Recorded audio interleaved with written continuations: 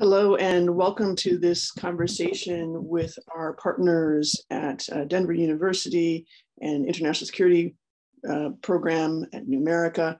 I'm Candace Rondeau. I'm the director of the Future Frontlines program at New America, and also I am leading an initiative called Planetary Politics, which is part of this conversation.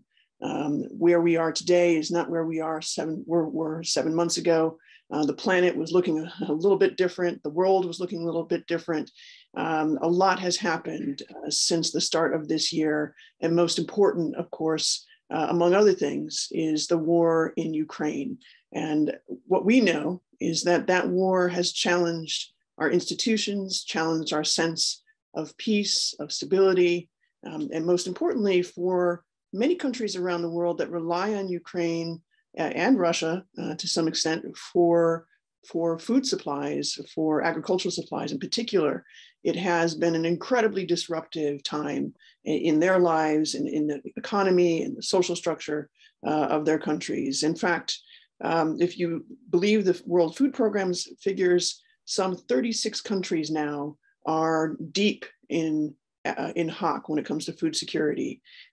Almost 60% of those 36 countries has a population living below the poverty line, and they are unable to afford food, in large part because the war in Ukraine has decimated the country's ability to produce and export important goods like wheat, sunflower oil, and so forth.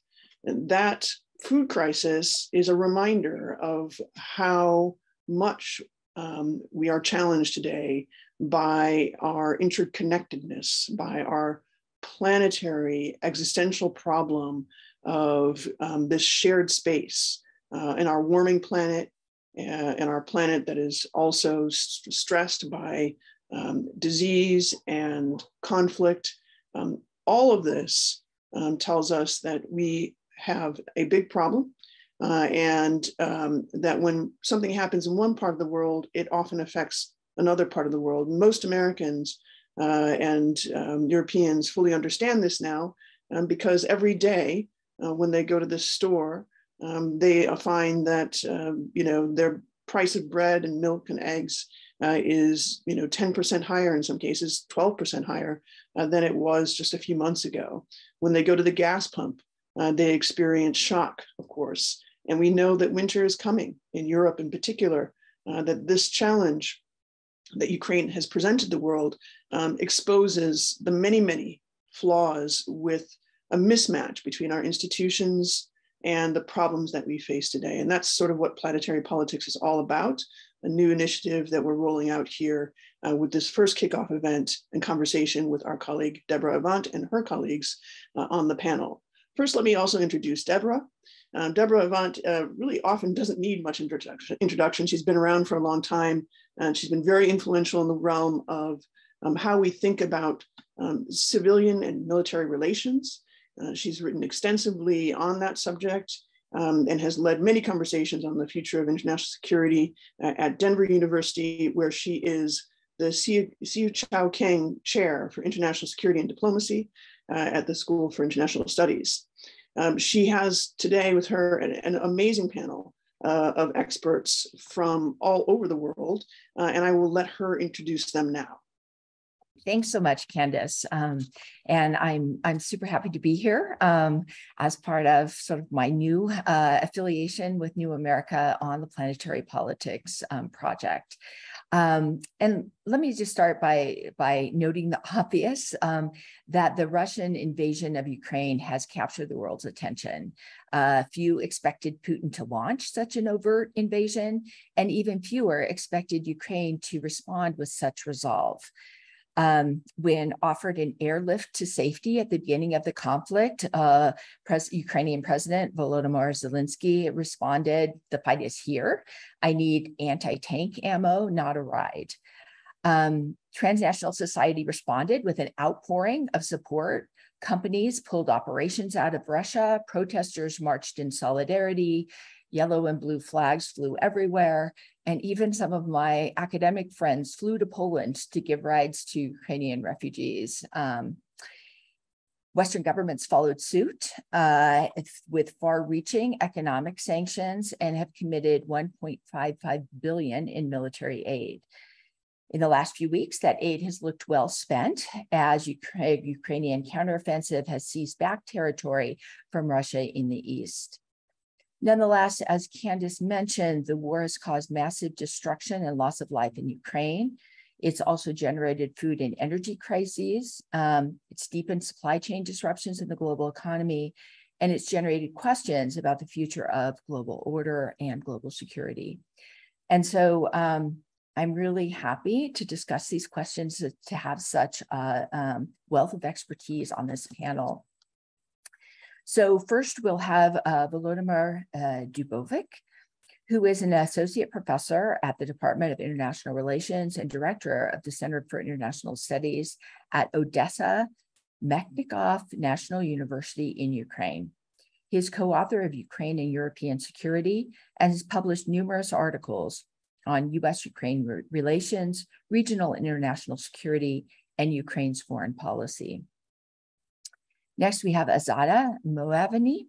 She's an academic and a writer who specializes in gender and conflict.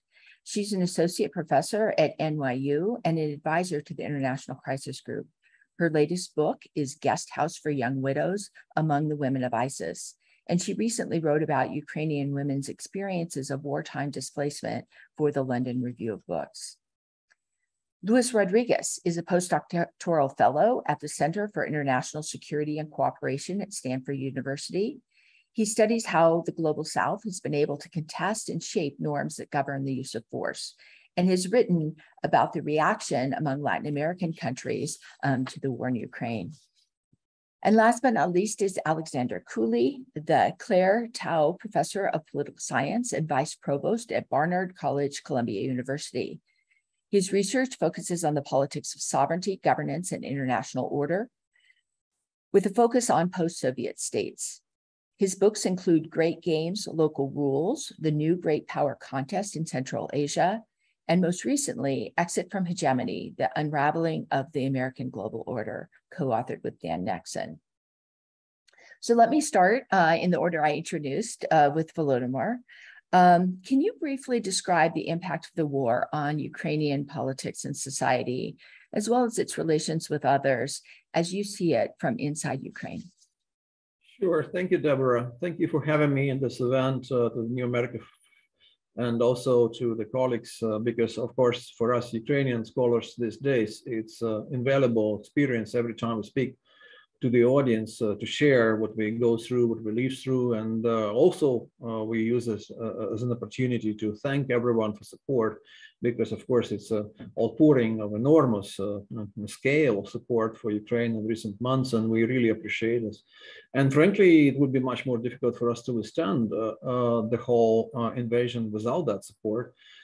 Be it financial assistance, weapons supply, or even the moral support coming from outside of Ukraine.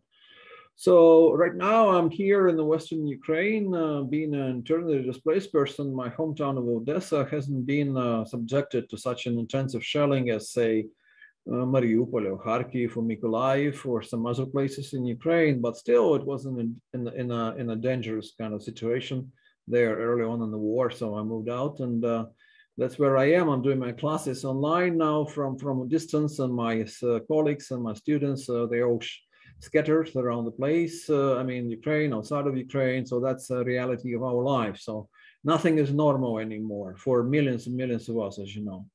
In terms of our security situation, of course, it's volatile still. The aggression is very much ongoing, even though we have been seeing some signs of Russia been meeting its, what the scholars, military scholars say, call it a culminating moment. And actually I've been past that culminating moment. They couldn't really advance anymore anywhere in Ukraine, frankly, but they still possess a lot of firepower and missiles and financial resources as well for this war to go on. In Ukraine, we have seen an enormous scale of resilience by the people here in the country. And I'm saying it proudly as a Ukrainian myself. I was surprised to a certain extent myself with how much of that resilience we actually saw. And we see it bottom up or other way around. You see it in the president who you mentioned, decided to stay in Kyiv in dark hours when Russian troops were getting close. And you see it also in everyone else. You see it in university professors. You see it in firefighters. You see it in emergency workers. Definitely in the military, but everyone. Basically, I'm kind of joking, but half joking, saying that the Ukrainian government is probably working better now in the recent 7 months than it used to be before February 24th. So if everyone expected Ukraine to unravel somehow, including Ukrainian governance, it didn't happen. I mean, Ukraine has proved quickly that we are not a failed state, something to the contrary of it, which got its act together in many ways, in terms of a political consolidation and so on. So this resilience is still around. I mean, it's a dark time for us. It's a difficult war. We're all enduring some struggles and some suffering.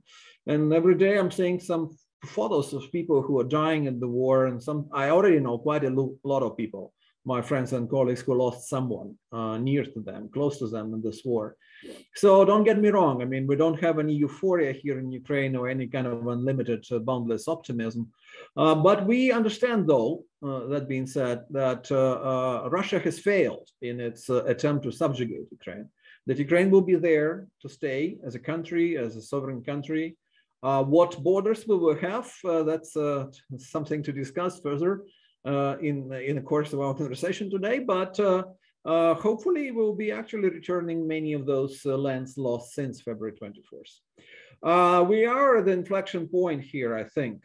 After the Kharkiv offensive, we have proved that not only we can defend our lands heroically, but we can also go on offensive. And actually kind of offensives that really unravel the entire Russian strategy for the region and put their war effort in even more trouble, even though it was in trouble already before that.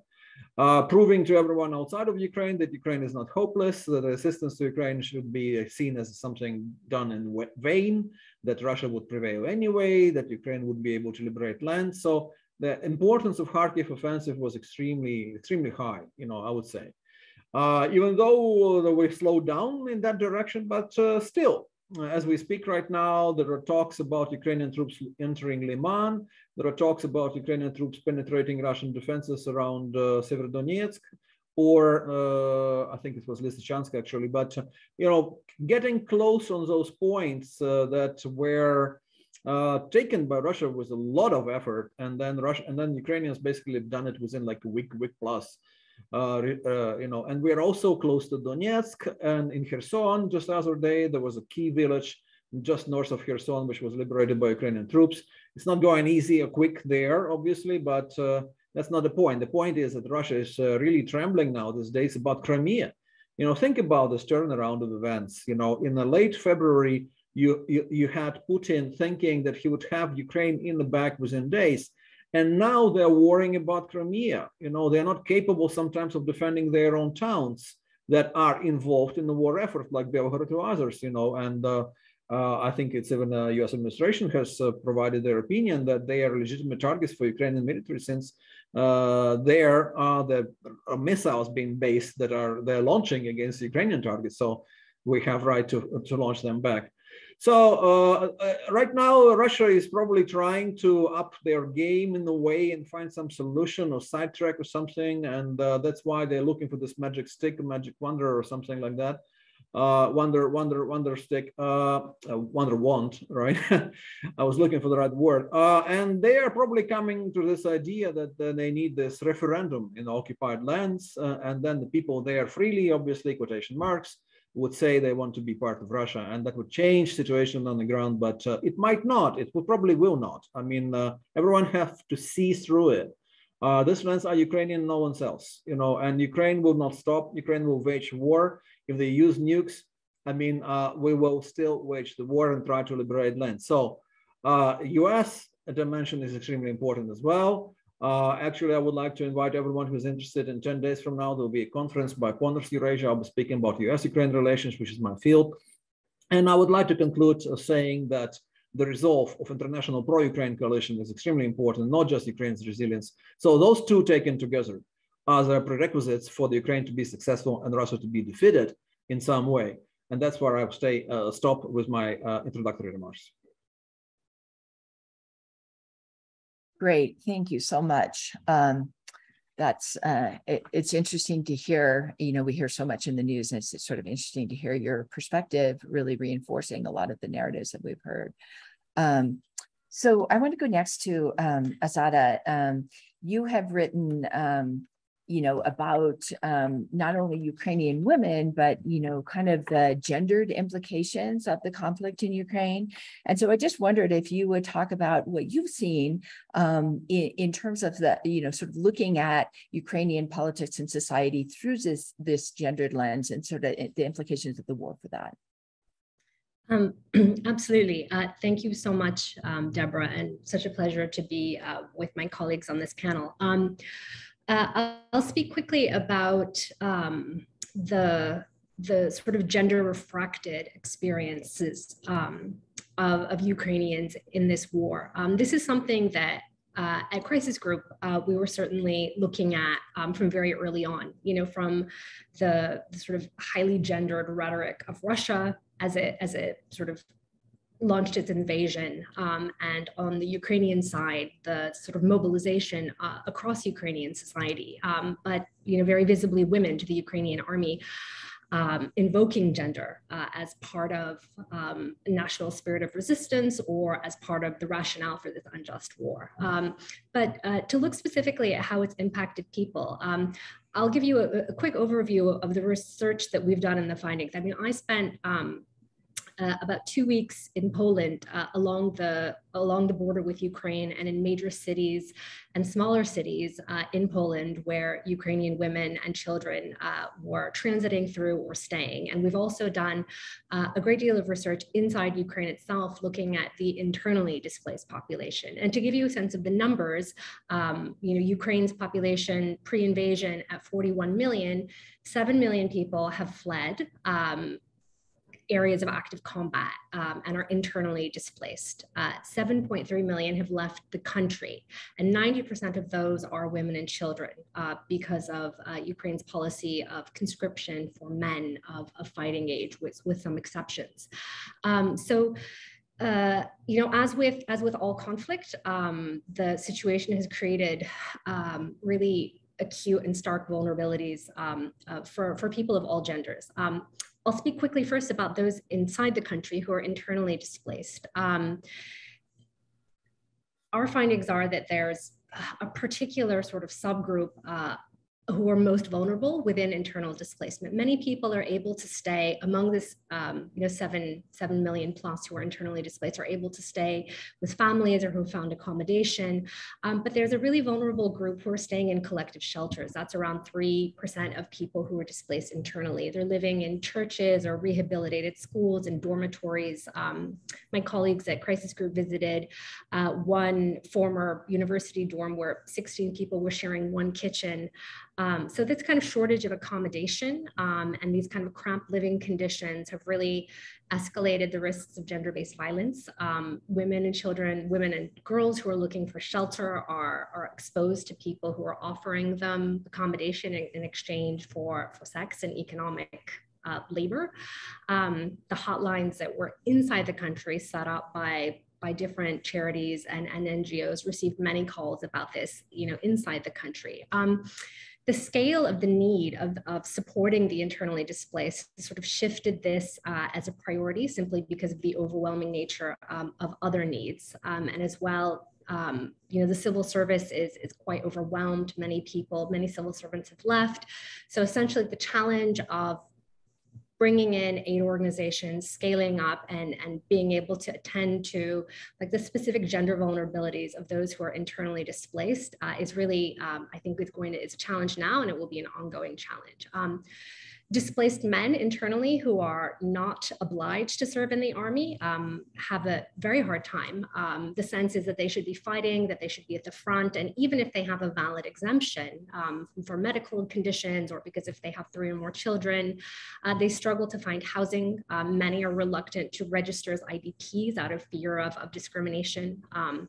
The LGBTQ community, internally displaced and externally, and I'll turn very quickly afterwards to those who are externally displaced, also faces difficulties their level of acceptance in society was fragile even before the invasion, and now staying in communal shelters and sort of disjointed accommodation has made it very tough.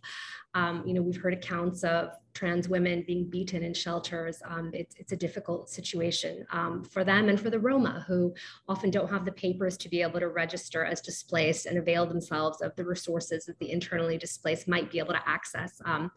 They tend to be streamed to Zakarpattia, if I'm saying that correctly. Correct me, hopefully.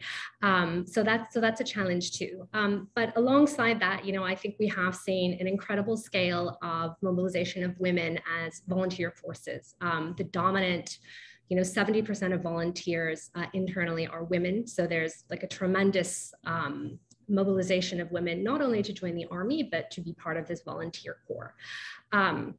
Those leaving, which are the other 7 million, face pretty acute dangers. Many of those who are leaving, when I was working along the border in March, April, were coming from places that were active conflict zones. So they left highly traumatized. They were, very often exhausted from long journeys, and the risks that they face along the way, kidnapping, human trafficking. There were many young girls who were traveling on their own, or young girls who were with mothers who were sort of dazed with concern for husbands, brothers, sons who were there fighting, sort of psychologically really broken. Those young women are very vulnerable to trafficking, and the scale of trafficking and exploitation online is very hard to assess, but very real. So I'll just point that out as something that I think the frontline response in Poland, the feminist organizations and the trafficking organizations are really focused on online trafficking of young women. Many cases we've seen. I mean, I trolled myself alongside some, on these groups, Tinder, Facebook, groups where refugees are sort of meant to be able to find hosts in different places. Those are places where people are preyed upon. So to wrap up, labor exploitation, I think, is the next wave of concern after initial returns. Many are going back now because the elderly, the Roma, those who simply find it too difficult to settle, whether in Poland or elsewhere. And then finally, lastly, the challenge of reproductive and health rights, especially in Poland, where the majority of displaced Ukrainian women are staying. Abortion is highly restricted. Even access to contraception is very hard. So for cases of those who've suffered war rape, gender-based violence, it's very difficult. It's a hostile environment to have any kind of such reproductive and sexual health needs. So I focused on the most immediate concerns and risks, and I realized that those are the most immediate dangers, but I think we're still at a point where those are the most pressing. So I wanted to give you a kind of panorama of what those inside are facing in terms of particular gender vulnerabilities and those outside. So hopefully we'll have a chance to talk about, other issues later in our discussion. Thank you. Great, thanks so much, Azadeh. I have so many questions for you afterwards. But let me turn first to our other panelist. Louis, you have written about the different reactions of Latin American countries to the war, the Russian invasion, and I just wonder if you share some of your thoughts about that. Perfect.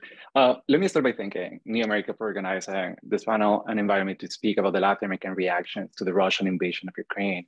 And as the war develops, I think it is necessary to understand how and why Global South governments in general approach the Russian actions in Ukraine the way they do. And this is especially the case if we want to win more support for Ukraine from the Global South. So I really welcome New America's attention to the various positions of countries in different latitudes. With that said, let me give you a brief overview of how Latin American governments have reacted thus far. And all the countries in the region agree on one thing. They do not want to impose sanctions on Russia, that this is where the consensus breaks. The region has responded to the Russian invasion of Ukraine following two main approaches. The first one is that most Latin American states have supported Ukraine using arguments that add to respect Ukraine's sovereignty and self-determination. And these countries have described the Russian actions as an illegal use of force and as a crime of aggression. But we also have a second group. Bolivia, Cuba, Nicaragua, and Venezuela see the Russian actions as a legitimate response to the expansions of NATO. The strategic considerations and also authoritarian affinities inform this position. These are countries that the West has sanctioned due to their authoritarian practices, and Russia is one of its main allies. Now, I think that it would be easy to conclude that this minority of Latin American countries might have a pro-Russian stance if we only focus on this consideration. But I think that this country's posture is more accurately described as anti-Western, more than a posture accepting the Russian use of force against a weaker neighbor. And those are countries also that highlight moments when Western countries have abused international law with minor consequences, for example, during the Iraq War in 2003, and they also disapprove of the bias application and enforcement of different rules against non-Western states. They also point out to the selective attention to problems in some developing countries. And finally, then again, when they respond to why they are supporting Russia or why they are not doing more against Russia, they point out to the expansion of Western projects such as NATO. Now, there is a third group of countries that falls in between these two responses. And those are Brazil and Mexico, where we have the Brazilian and the Mexican diplomats condemning Russia's use of military force against Ukraine, going to different forums like the UN or the OAS, the Organization of American States, criticizing these different actions. At the same time, though, the Brazilian president, Jair Bolsonaro, and the Mexican president, Andrés Manuel López Obrador, better known as AMLO, have said that they are skeptical of Western actions against the Putin administration. So now I'm gonna use the last 2 minutes that I have to give you a little bit of the latest developments from this group, especially coming from Mexico.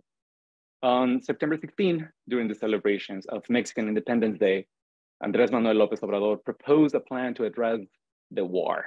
And he asked to create a mediating body with three main actors: the Pope, Antonio Guterres from the UN, and Narendra Modi, the president of India. And what AMLO wants is these three people to mediate between Ukraine and Russia. And he also wants or proposes to seek a 5-year global truce of all conflicts. And this is a plan that AMLO proposed without consulting the different actors that would be included. And it's also a plan that has been criticized, especially in Mexico, as a plot to appease domestic criticisms against his potential support for Putin. And externally, it has been criticized as a project that would solidify Russian gains in the conflict, especially if we do get a 5-year truce that would only freeze the different military gains or military advancements that Russia has made in Ukraine.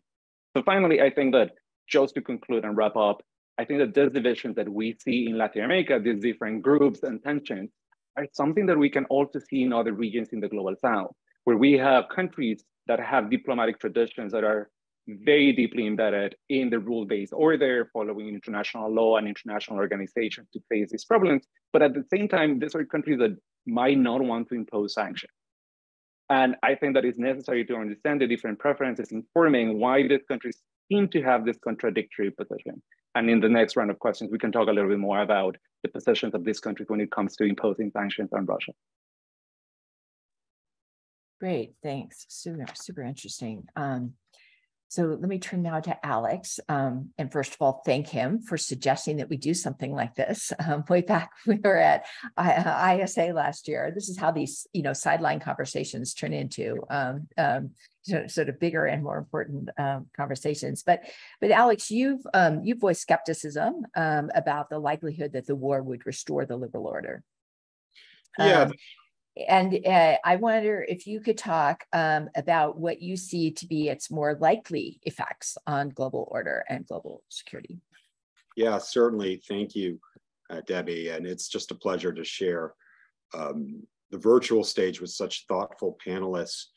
I'll say, I think maybe we have to revisit some of the reasons behind the coalescing of the West that we saw, which was indeed remarkable, right? When you think about coordinated central bank sanctions, right? The ECB and the US, when you think about NATO actually expanding to include Sweden and Finland, you think about the cancellation of Nord Stream, the imposition of individual sanctions of oligarchs, the affirmations of support of Ukraine, bilateral defense aid by so many individual NATO members and from without. So again, the coalescing of the West is truly remarkable. And I think the way Dan and I have written about it, Dan next in our piece initially, was this is sort of, proof that the kind of liberal ordering cartel, when it acts in unison, right, truly still is a force in global politics, right, despite books like ours to the contrary.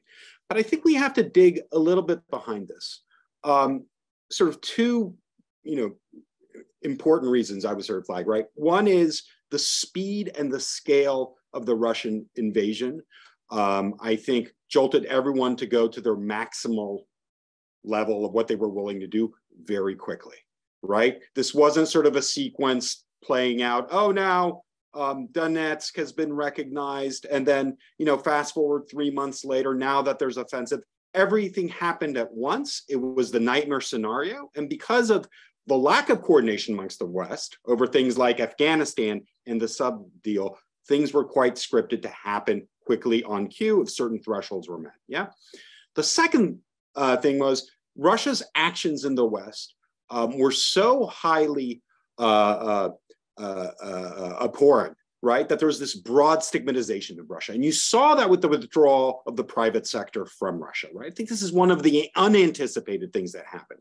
Companies, over 1,000 of them now, pulling out and changing their minds within 48 hours. Board calls in the middle of the night. Companies like BP, that's endured every kind of political risk in Russia, saying, no, we're out. We will strand assets and investments. It's just not worth the candle to be associated with this type of action.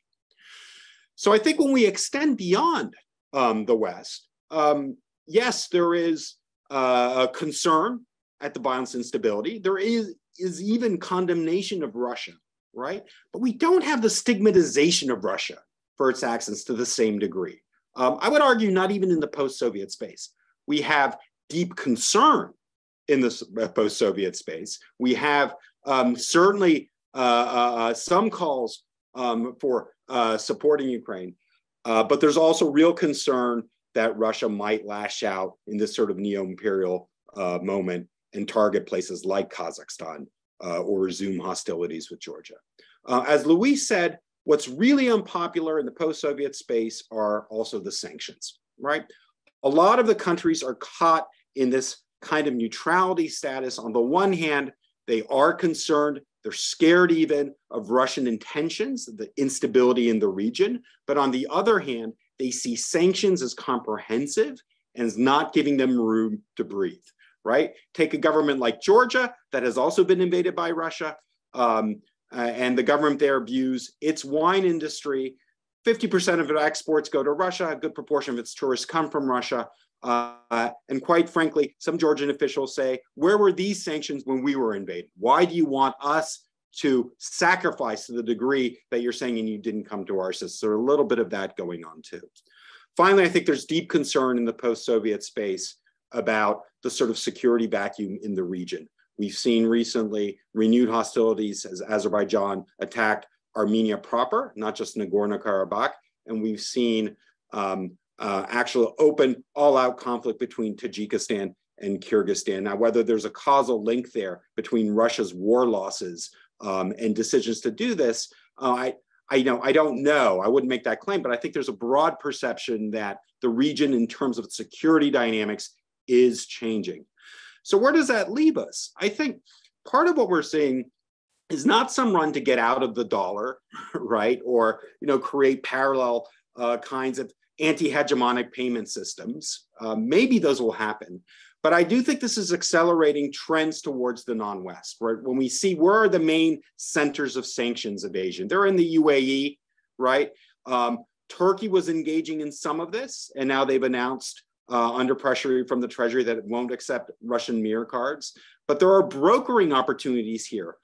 I think many countries, China, India, the ones that abstained, which amount to half the world's population, would rather not pick sides, right? For a variety of reasons, whether it's, the kind of trope of sort of, Western imperialism, Russia sort of feeding that, whether it's perceived hypocrisy of the West, right? You were so concerned, why did you go into Iraq? right? Why do you want us to be so concerned about this now? Or whether it's just geopolitical hedging. I would say this is India's stance, right? That they don't want to pick sides because they view themselves as a great power, emerging power, able to engage with all sides. So I think in terms of the global South, one final footnote here, perhaps what's changed in the last week with both Modi and Xi's critical comments at the SCO is that there's a perception that Ukraine actually might have greater successes on the battlefield than they considered before, right? And so they're starting to criticize Putin in a way that they didn't. But I think in terms of ordering, the name of the game for a lot of these powers is hedging. Not happy about what's happening. Certainly a lot of them, showing sympathy for the plight of Ukraine, but also putting this in a broader global context that the West is quite selective in who it condemns and who it supports. Thanks. That's super interesting. Before I launch another round, let me remind people in the audience that you can ask questions. We will answer them. And I am told that we are using Slido to submit questions, and it's in the box located to the right of the video. And so look to the box and submit your questions. But I'm struck as I'm listening to all of you, actually about, I think something that you said, Alex, kind of lined it up for me when you talked about the liberal order cartel. And it seems like that language is actually telling us something about the liberal order and how it's operated that's not so liberal, and that maybe has influenced some of people's responses. And so maybe I'll ask each of you to kind of react to this idea of the response to Ukraine as being kind of part and parcel of the impulse of Ukraine toward the West, and the degree to which, this embrace, how tight should it be? Certainly, Volodymyr talked about it as critical to resilience, and yet it also, sort of has his dark side as well. And so I will let each of you kind of respond to this issue of the liberal order cartel. And I mean, when I was thinking about Azadeh, I was really taken actually by the London Review of Books piece that you did about, about issues of reproductive rights and kind of the distinctions between, rights in Ukraine, rights of sort of the internally displaced people, but then of people that are going to countries that have very different kinds of orientations toward those sorts of things. So anyway, let me turn first to Volodymyr. Like, how tight do you want this embrace to be? Well, I want to be embraced by the liberal order. Yes. Well, first of all, myself, personally, I'm a very liberal person, but it doesn't mean that everyone in Ukraine is. Obviously, we have all sorts of ideologies here. But in terms of choosing where we want to be, the Ukrainian nation is saying out loud, we want to be with the West. We want to be with this family of European nations, and definitely not within this some kind of a post-Russia, post-Soviet, post-Eurasian or something order. So Ukrainians are now paying dearly with their lives. And if you remember the Revolution of Dignity, for instance, the Euromaidan, also, Ukrainians went to the streets to protest, the decision by former President Yanukovych not to sign association agreements. So that was quite telling to a lot of people and changed attitudes here in this country, but also attitudes towards Ukraine and other countries. So, and right now, well, I don't buy, first of all, the whole theory that Russia is peddling for a long time now, that it was the West to blame for what is going on, because the West was dragging Ukraine into EU and NATO. And how was it dragging when we were kept on a doorstep without any immediate or even longer term perspective of joining either of those two? And also, of course, Zelensky was saying even prior to February 24th that, well, if you want us to make a formal statement that we're not planning to go into NATO now, we can do that. That didn't stop Russia. And now we're finding out that one of the right-hand men of Putin, Kozak, also came up with some plan that Ukraine would denounce this idea of NATO membership early in the war. And then Putin said, it doesn't matter really, you know, we're going to go on and proceed with this invasion. So it wasn't about NATO, it wasn't about the EU, it was about Ukraine primarily. And of course, Putin, you know, this year being 100 years since the establishment of Soviet Union, and Putin approaching quickly enough 70 years jubilee of his own life, you know. So apparently just to bring Crimea into Russia 8 years ago wasn't enough. And he just came up with this idea. And in terms of embrace of the West, the tighter it is, the better for me. And frankly, right now, it's a lifeline for us. I mean, because of course we should understand it's not just about the war; it's about the ruins in economy. I mean, the economy is ruined, frankly, you know. And whatever recovery effort there will be ahead of us, it's going to be long, it's going to be painful. It's going to be taking not just years, maybe decades, and we will be depending on the Western support here. And we understand that. And also, of course, from the humanitarian assistance, and Azadeh spoke about it, you know, that there are IDPs, people like myself, there are refugees. Refugees sometimes even in a better situation because at least they're getting some support from the governments hosting them. But IDPs here, a lot of people here, they just rely exclusively, fully on their own savings. And after 7 months of war, those savings, you know, tend to run out. So that's problematic. And of course, we want to be part of the Western society or community of nations. And whatever happened, of course, it only reinforced this resolution, this resolve among Ukrainians that we should get away from Moscow. There was a famous Ukrainian writer, political poet, and political, you know, kind of guy 100 years ago, Mechnikov, and he came up with this slogan, "Head with Moskvy." So get away from Moscow. And culturally, civilizationally, politically, now security-wise, militarily, it still remains very relevant to Ukraine. And there is no other way for us to go then, but to join this community. Thank you. Great, thank you. Azadeh, you know, please respond kind of how you see fit. But I think that there's a lot of difficulties actually in the sort of interaction between sort of the Western norms and the people that are fleeing. Absolutely. I'll start with what you touched upon before, which is Poland. Poland is a main destination country for Ukrainian women and children who've left their homes, and the implications of Poland. You know, before this conflict, the realities of Poland and Hungary sort of sliding into non-democratic realities, out of sync with the rest of the EU and the ethos of the EU seemed regrettable, but mainly a problem that would be sort of endured within their own borders. I think now we see Poland's kind of wholesale sort of shutting down of key sexual and reproductive rights for women as something that has far wider implications. And I've really been struck by the inertia of the women, peace and security community in the EU and wider around dealing with this. It's complicated. Poland is a sovereign state. It has sovereign laws around outlawing abortion. But the realities are that, you know, in practice, even though it has some exceptions for abortion in cases of rape, practically, you know, to get a prosecutor to sign off and to go through the rigmarole of getting that legally approved is almost impossible.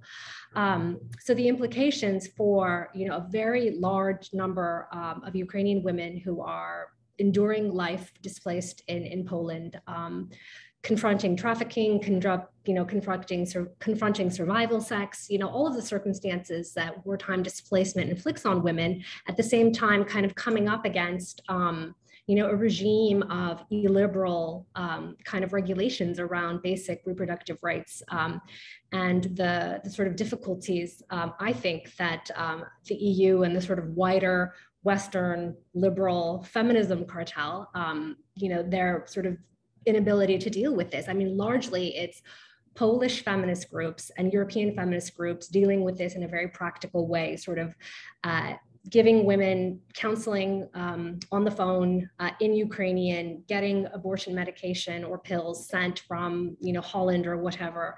But it's hard. I mean, if you're staying in a refugee center, you know, you don't have an address, it's very hard.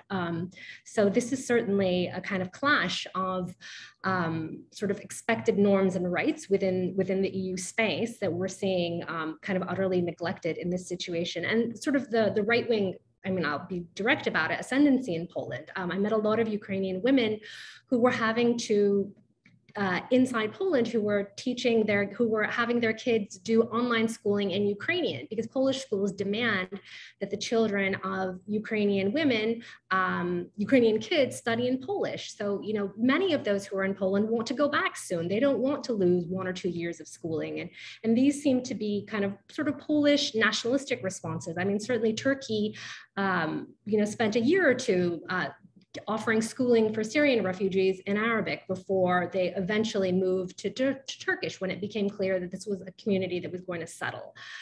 So there are many sort of issues like this that I think are the sort of clash of the country where so many Ukrainians have ended up settling and the political realities, sort of illiberal political realities of that country, and the sort of difficulties of responding to that amongst the countries, you know, key countries who are you know, leading members of NATO and at the forefront of the women, peace and security agenda.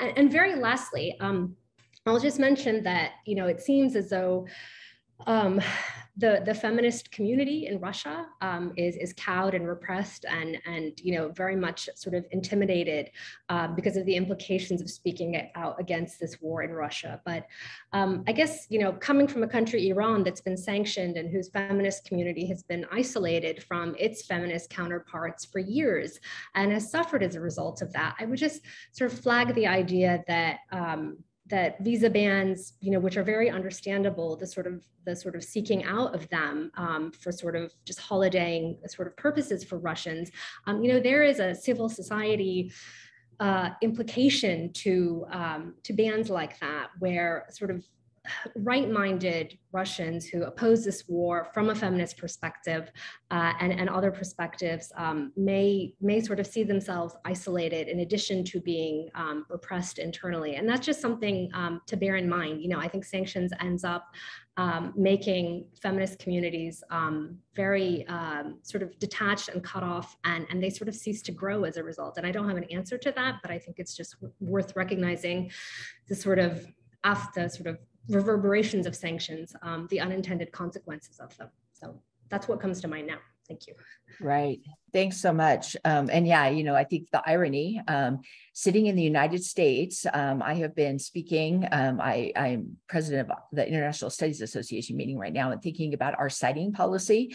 And we are dealing with exactly those kinds of issues because, of course, in many parts of the United States, women also may suffer difficulties with reproductive rights and their health should an emergency situation arrive in an unfortunate state.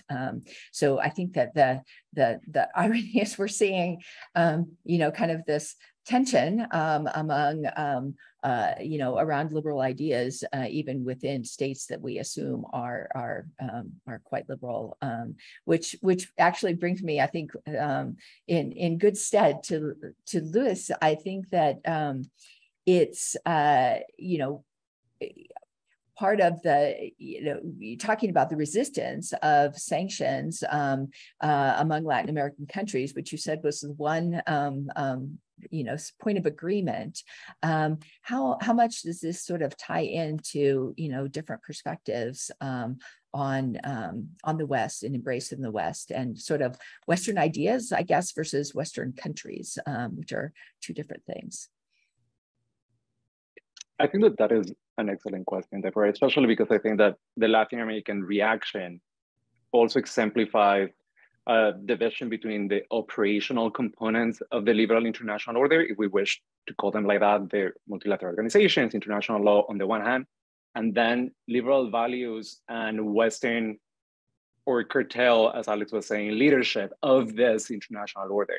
And the Latin American countries in general, what they're saying is that they don't want to impose sanctions because they actually prefer to have a multilaterally designed, coordinated response. They argue that they prefer solutions to controversies that would follow international law over what they see as just targeted economic measures imposed without the approval of a multilateral organization. What they argue is that a couple of countries can impose sanctions, but that for them is very much like a kind of unilateral move or cartel move instead of actually following the procedures of the liberal international order. And if we also pay attention not only to economic sanctions, but also to sending military equipment or military aid to Ukraine, what a lot of the Latin American governments are saying is that they do not support doing this in a unilateral way or without multilateral authorization, because this would only escalate the violence even further, and they prefer to have something a little bit more coordinated. Which again is different when we pay attention to the values or the leadership. I think that there is a consensus among different Latin American groups that they want a more coordinated response through different multilateral organizations. But then that consensus breaks when we pay attention to the kind of values that they are following. And here, I think that one of the main things that I'm worried about and that we haven't touched upon also is about the effect of Russian propaganda in the global South and the kind of tensions and divisions that the propaganda is causing. And in Latin America, we're seeing that, where even when the countries or the governments in the region are not imposing sanctions, they could regulate the different Russian outlets that are spreading some of this fake news or different propaganda in the region to basically say that this is just the West trying to do again what they have been always doing and expanding into regions by basically crashing pluralism in the international order. They are also exploiting the Latin American deep history of facing the West and facing the US when it comes to changing governments and changing different values. So what they are saying is that, or at least what the Russian propaganda, I think, is doing is benefiting from this idea that, well, the liberal international order shouldn't be liberal. It should be a pluralist international order where different governments can coexist, where different ways of governing can coexist. So I think that we need to think a little bit deeper in how we even conceptualize the international order to separate between these two different components. And maybe we can convince different Latin American governments to sanction if we do use this more coordinated multilateral venues instead of just asking for unilateral economic sanctions.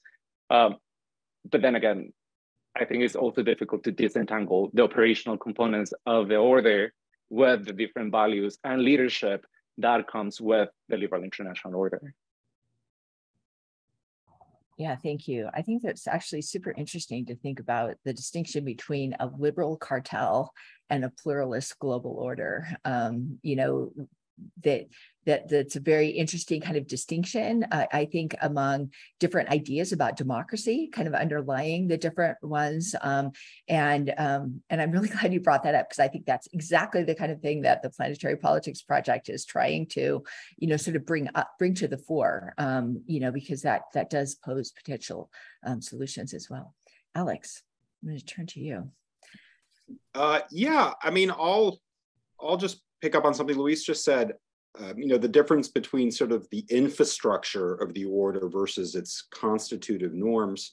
I think, you know, one of those norms that doesn't resonate, unfortunately, from my perspective, is that Ukraine's fighting for its democracy, right? Of course, it's fighting for its democracy. And actually, you've seen at the decentralized, at the local level, such a response from Ukrainian civil society and, you know, local municipalities and the territorial forces themselves would not have been organized without that kind of democratic self-governance. The problem is that prior to this war, even for a good many years, over 10 years, democracy as a norm has been on the defensive. More and more countries have been sliding. It doesn't mean the same thing that it meant in the 1990s. And actually, because of also what happened in the post-Soviet space in the 2000s, it's become synonymous with Western imposed coercion and regime change, color revolutions, Arab Spring, right? So in some ways, saying that this is about democracy feeds into some of these Russian lines about world order. I would say, you know, talking about Ukrainian sovereignty is potentially a more effective message to have in terms of reaching the global South. And then just the second point, what really strikes me in the memes and a lot of the theories coming out about Russia on the IR side. I'm not talking about the first channel that's filled with actual genocidal talk and the eradication of Ukrainian agency. But in terms of some of the strategic think tanks and IR commentators, this isn't about Ukraine, which is just stunning to me. Ukraine is rarely mentioned. This is about global order, contradictions, the West, NATO. It's about like everything else, right? Except Ukraine. And what strikes me is the assumption here that Russia has that any kind of non-Western world or post-Western world is a world that it's going to be a really important player in. And I think that might be challenged, or at least sort of empirically assessed to come. And there's no reason actually to assume that. In some ways, Russia has the kind of contrarian stature it has because it is the revisionist power, right, that seeks to put a spotlight on Western contradictions.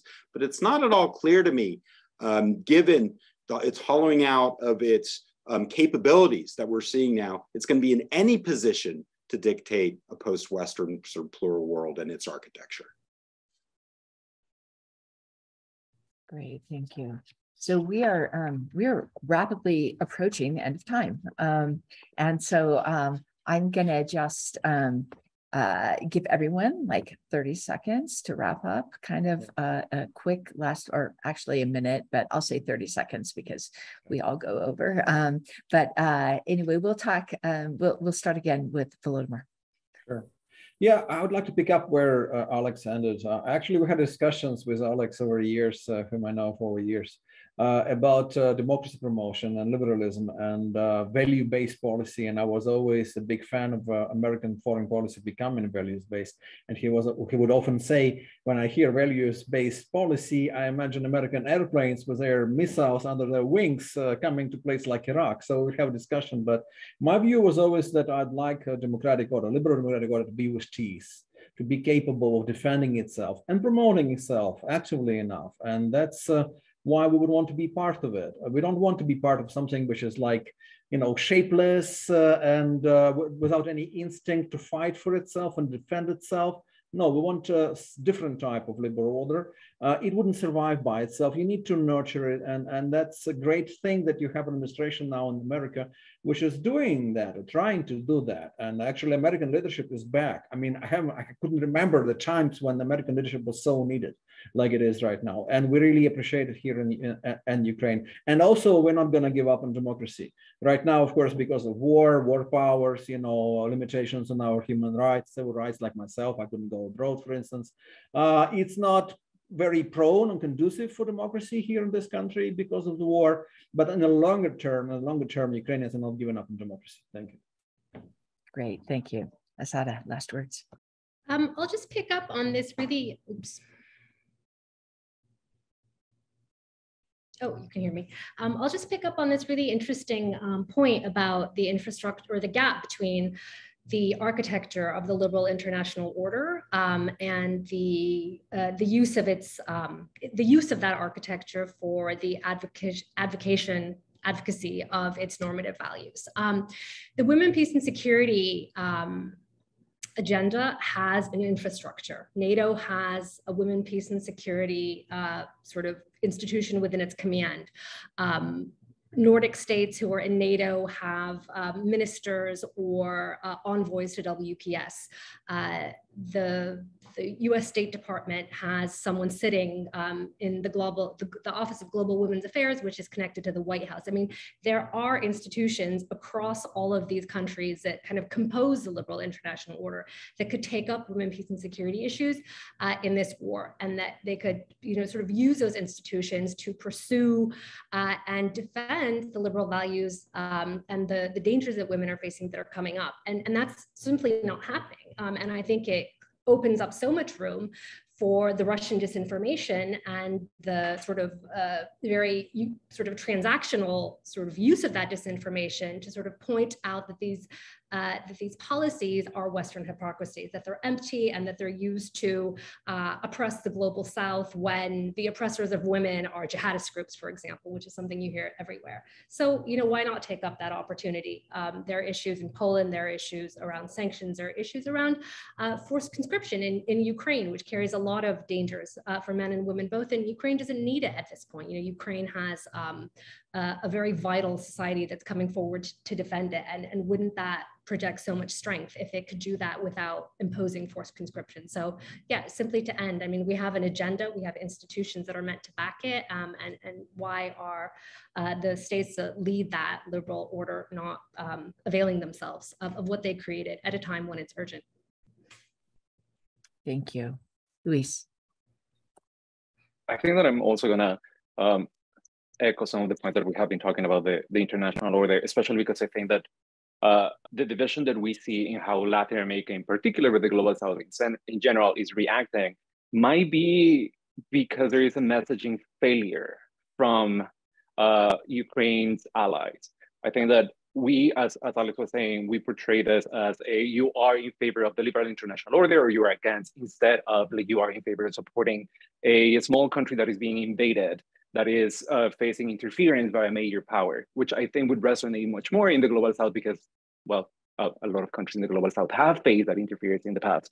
And I think that Trinidad and Tobago, for example, was very successful at convincing Latin American states of stripping Russia from its observer status at the Organization of American States, exactly using this kind of messaging by basically saying, Russia is attacking a smaller neighbor, it's interfering in the smaller neighbor. We know how that is, let's actually support Ukraine. So I think that we need to rethink how we message this in order to gain more support from the global South.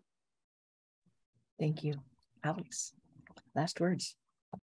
I've said all there is to say on this topic, and I've learned a tremendous amount from the panelists. So thank you again for bringing us together. Thanks, everyone. And thanks to the audience. We can't see you, but we hope you enjoyed it. And we look forward to further interactions. Thank you, everyone. Bye-bye. Thank you. Bye.